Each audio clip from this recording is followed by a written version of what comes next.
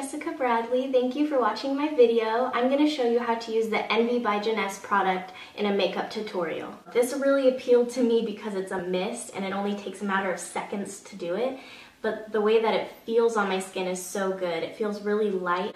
I recommend to wear something over your hair.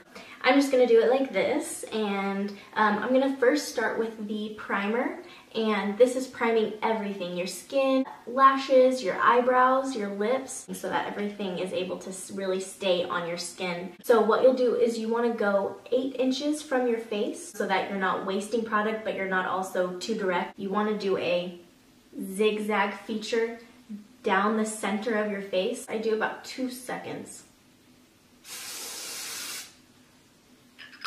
So you feel it on there, you can feel it all just kind of settling into your skin.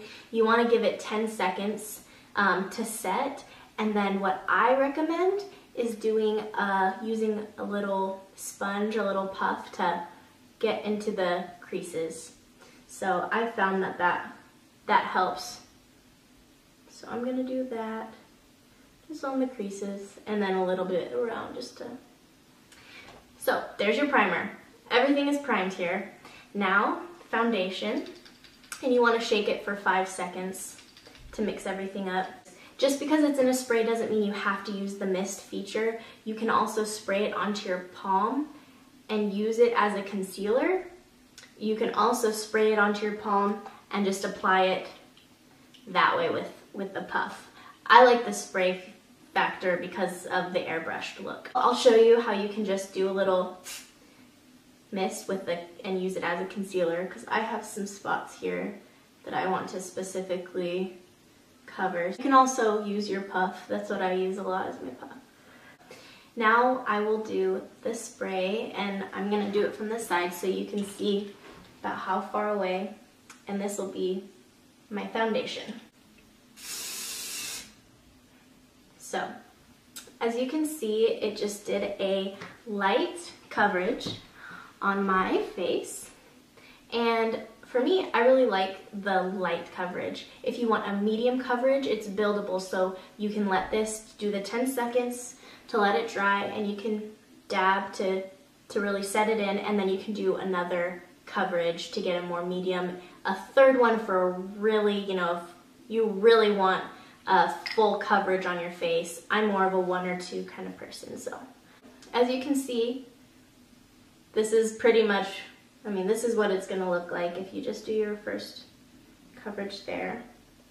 I don't feel like I'm wearing any makeup. It feels really good and light on my face.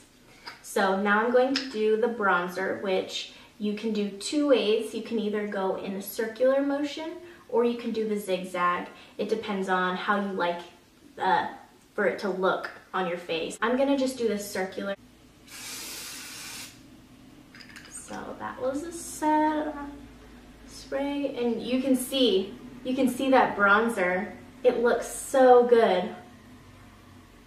I feel like this is so amazing. I love this.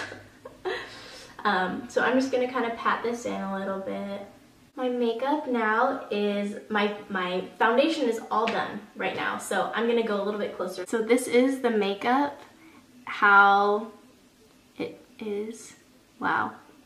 This is so good. I love this stuff so much, and it's so good for your skin. The look that it gives really is that airbrushed finish.